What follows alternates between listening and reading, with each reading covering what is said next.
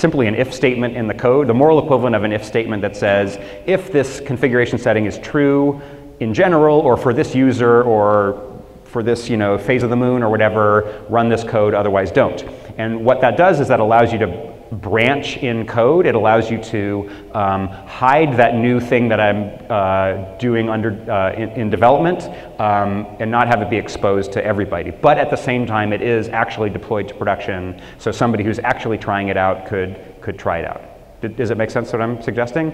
eBay, that's one of those great ideas like sharding databases that was like independently invented by lots of different internet companies all at the same time, I think without any coordination. So I know that Google, at least Google and Yahoo and eBay all invented independently this feature flag idea. They all called it different words, but it's the same idea. And then they also separately invented the idea of taking one big database and sharding it into smaller databases too, but whatever, yeah. So how does this rapid delivery concept interact with those occasions that you need to make changes to the underlying infrastructure? Yeah, how does, I'll say it back, how does incremental delivery interact with monster changes to the underlying infrastructure? Yeah, so that's a hard one, and the hard thing is that you want to try to turn massive changes to the underlying infrastructure into incremental movements. And it's hard to talk about it in general without, like if we talk about a specific example, we could maybe work through how to make it more incremental. But you want to not do a big bang thing there. So you want to try to change one thing at a time. So like be scientific about it. And I appreciate. I mean. It was a general question. I can only give you a general answer, but we have done many migrations between databases and replacement of database X with database Y, and you try to do it in this incremental way. Typically, when you do something big, you will often run it in the old way and the new way in parallel. And that is a way that you can kind of build up to it, and then once you're comfortable that the new way works, you can flip over. I hope that was. You can. That's actually that combines two techniques. One of which I call dual writing. So you write. Usually the painful thing is when you're moving state, right? So you're moving from database X to database Y, or database format A to data format A to data format B. Those are the hard parts. And you can do that by writing both in parallel, write both the old way and the new way, and then feature flag back and forth to test it. And then when you're finally happy, you can flip it to the new way, but you keep the old way around for a while as a backup in case it doesn't work, and then finally you can retire the old way. Yeah, yes, sir. So you can, in real DevOps, you can validate hundreds of fixes per day. You can validate hundreds of fixes per day. Right. Fixes, we mean code fixes, not boxes that my company sends. Right. We call them fixes. So that means that I can do a very incremental release of the model flag. Yeah. And then I can send it over to operation, and then I can say, well, we've done 10,000 transactions, and we're good to go, right? And if you're a big enough company, that means you can do hundreds of fixes a day with DevOps. Yeah. So this is particularly what you're saying is, can you make 100 code changes, fixes, or features in a day? And you absolutely can. So Amazon releases some crazy number of like 17,000 releases a day or something across all their infrastructure, right? So not 17,000 for any one particular product, I'm sure, but maybe tens for a particular product. Or a particular service. And why is that possible? It's possible because releases are safe. Why are releases safe? Because we have written automated testing to make sure that they're safe. So all these things build on each other, which is why I kind of talked about them in this order. So if we write the automated tests, changes are safe. If changes are safe, releases are safe. If releases are safe, I can make smaller code changes, which by themselves independently are safer. Does it make sense? And that's exactly how you can do more releases. You make releases cheap. So again, to bring it back to the kind of lean manufacturing idea, there's an idea of smaller batch sizes from lean manufacturing. It's exactly it. How can we get the release cadence, i.e. the batch size, to be much smaller so that individually they're a lot safer? I'm happy to talk for as long as you want. It's 8:20. What's the time check? I have another 10 minutes maybe? 10 minutes? Okay, great. I want to be respectful of everybody's time because people probably have families and stuff, just like I do. Yeah? As for the DevOps itself, do developers actually monitor your code? Do developers monitor the code? Yes, absolutely. So, so at Google and at Amazon, at Stitch Fix and at Netflix, we don't have developers and operations people separate from each other. We have engineers.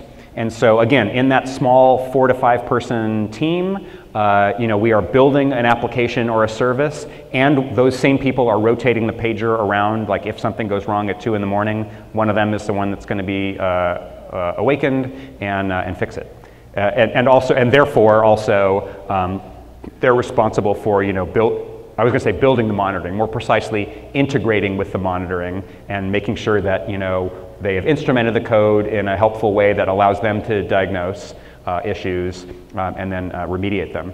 And then it's probably obvious, but I'll say out loud, then where does that monitoring come from? Well, that's another team. So another team could be the monitor. If you're in a big company, at Google, for example, like there's a monitoring team that builds the monitoring infrastructure and makes it easy to instrument the code and add more monitors and dashboards and so on. If you are a smaller company like ours, that's a third-party service that we use, but the concept is the same, right? So the team is responsible for making sure their software runs, has high quality, performs well, is maintained and operated. So yeah, absolutely. Yes, sir.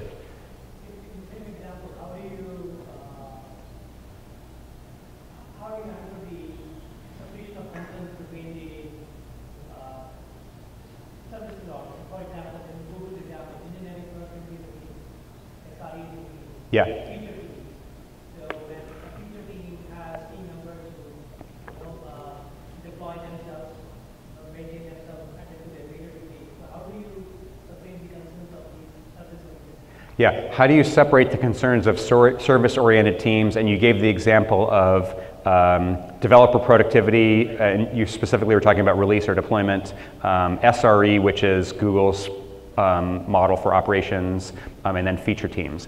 So there are different answers there. So for the engineering productivity / deployment tool team, what that team's product is the deployment tool, right? And we as a feature team or as another service team are a consumer or a customer of that tool. And so our interaction is pretty clean. They provide a tool and we use it. So we don't talk or even maybe ever talk. They provide a tool and we use it to deploy. If there are bugs, we report it to them. If there are issues, we talk about them. They are responsible for maintaining the deployment tool, whatever that means, right? Maybe there's some infrastructure associated with it, whatever. They're responsible for enhancing it, et cetera. We just use it. In the form of SRE, which is site reliability engineering, so that's Google's approach to operations. Organizationally, there is one SRE team at Google, so like, I don't know, 7,000 SREs or whatever, some huge number. But as a practical matter, they are subdivided and assigned to particular feature teams. So organizationally, there's one thing which is like the people that write the software and another people that operate the software. But as a practical matter, we all sit together on the same floor typically, and we all work together even though the organizational boundaries don't follow that. So a story that I like to tell is, again, when I ran engineering for Google App Engine, we were based in San Francisco and in Sydney, Australia. So the San Francisco team, which I was responsible for, we also had to operate our own software. And so we had an SRE team that worked on App Engine. Does it make sense? They didn't report to me, which I knew if you had asked me, but they were essentially our team when we all worked together. Same with product management, same with a few support, same with a few other functions. But we all sat together and behaved day to day as if we were all one team. And so much we behaved as one team that when the facilities people in the San Francisco office came to me and they said, hey Randy, can you tell me how you think your team's going to grow next year and the year after, because we're trying to do facilities space planning. Does it make sense what they're asking?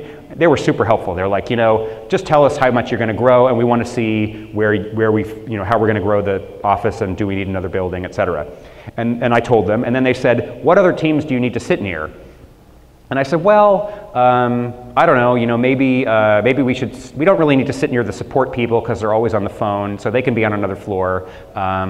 We don't need to sit near the developer relations people because they're always at conferences. And that's probably it.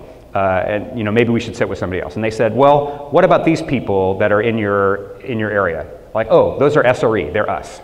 Like, it never even occurred to me that they didn't. I mean, I knew if they didn't report to me, if you'd asked me, but I didn't ever consider that they weren't part of my team, our team. And then similarly, oh, what about these other people? Oh, that's product management, they're us too. So like, again, even though the organizations were sort of entirely like parallel, we all worked as one team. So yeah, great. Maybe it seems like we have 5 more minutes, so maybe just a couple more. Well, I don't know. Let's kind of move on.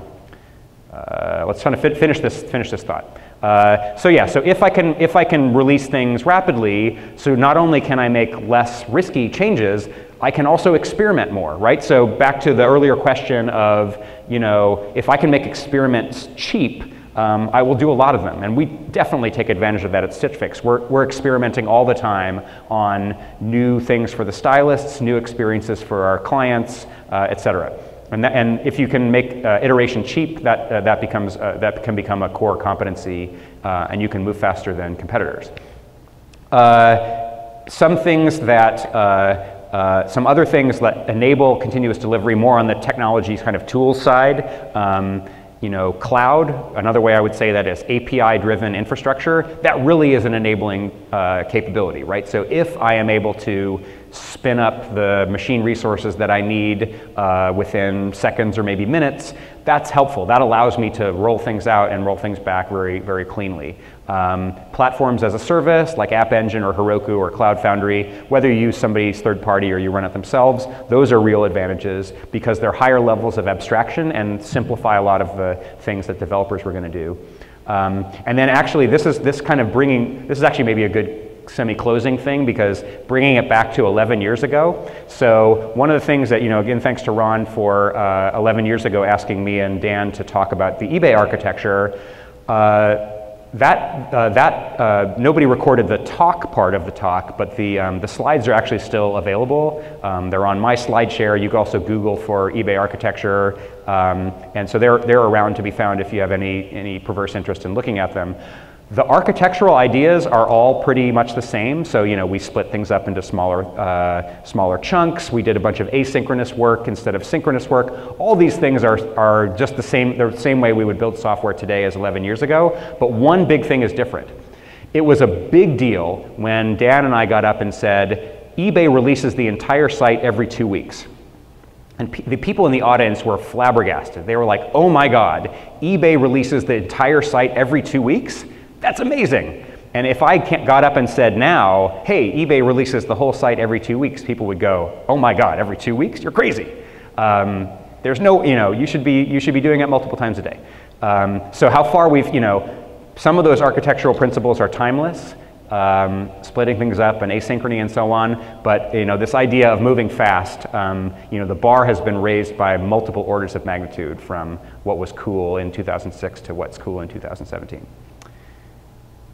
So this is probably a good place for me to pause in terms of the slides, but I'd be very happy to answer a question or two more. And yeah.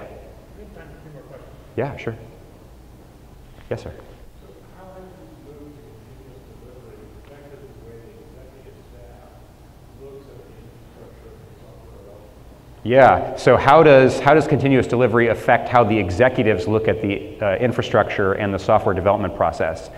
Yeah, they have higher expectations of us, as they well should, right? In the days, and I lived in these days where, maybe you would release software, if it was shrink wrap software, you release it once a year or maybe a couple of times a year, and that was fast.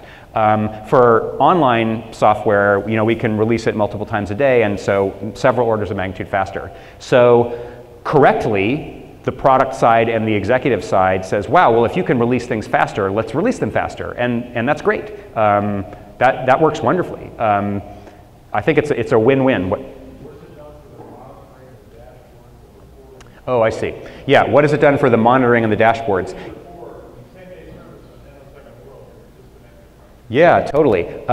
Yeah, so correctly, the executives have higher expectations about the software we can release. Also, they have higher expectations about the timeliness of their view into the business, right? So they don't have to wait, a week to see how we did last week. They don't have to wait till we close the quarter, to figure out whether we made money or not. They can see that in not actual real time, but like pretty near real time, and that has a lot of nice effects from the business side. So we can, this is not just Stitch Fix, but like, companies in the modern world can react very quickly to changes in the market, exactly because like all that data is much more real time available to the business side. Yeah, I hope that's what you're asking about. Oh, what happens to postmortems? Yeah, we didn't get that far in the talk, sadly, but we still have incidents. We still have outages, unfortunately, but that's part of reality. That's actually part of moving fast, because like if we never had an outage, it kind of means that we weren't trying hard enough. And that sounds a little perverse, but imagine learning. Anybody know how to ski? Right? If you never fell, you would not be a very good skier. I'm not even joking, right? Or any